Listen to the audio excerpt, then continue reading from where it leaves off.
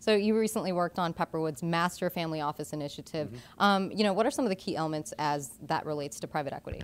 The key behind the Master Family Office is it helps family offices and multifamily offices syndicate deals amongst the different offices. It also helps with regulatory risk exposure.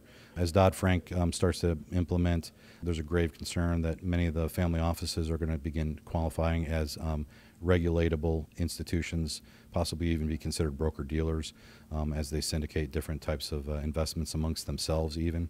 So, before it used to be that if one member of a family wanted to get into business with another member of the family, they would both co-invest in a vehicle. As Dodd-Frank rolls forward, that type of activity might actually have to be regulated in the future.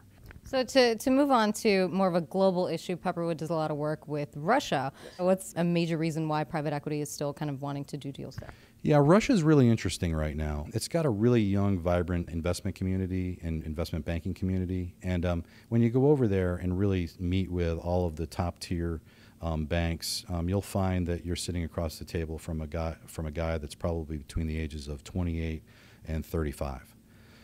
Whereas a chief investment officer in the United States is going to be somebody between the ages of 55 and 65. So what's interesting over there is they've grown, and the very wealthy people over there are very newly wealthy.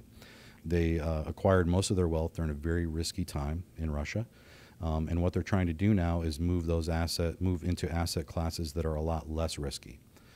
Americans, we're finding, many of the family offices and investors we're talking to are interested in high growth opportunities in fairly stable economies in geopolitical areas, and Russia is one of those areas that's got a high growth potential and a stable government.